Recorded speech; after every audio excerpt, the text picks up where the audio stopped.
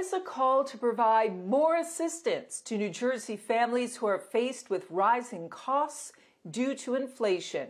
Today, New Jersey Policy Perspective released a report arguing for the expansion of New Jersey's Child Tax Credit Program, which was approved last summer.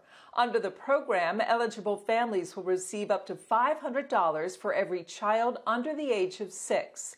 Policy Perspective proposes expanding the child tax credit to $1,000 for children under 6 years old and opening eligibility to children ages 6 to 11.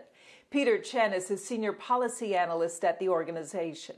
Families in New Jersey are struggling to pay basic costs of food, housing, transportation, childcare, and the best way to assist families with rising costs is to give them the money they need to pay those costs. New Jersey Policy Perspective says the expanded credit would help more than 440,000 families across the state. 12 mayors from New Jersey's shore towns are calling for an immediate halt of offshore wind development. This after another whale washed ashore on Long Island. The mayors wrote a letter to officials in Washington saying while they aren't opposed to clean energy, they are concerned about the environmental impact from offshore wind projects.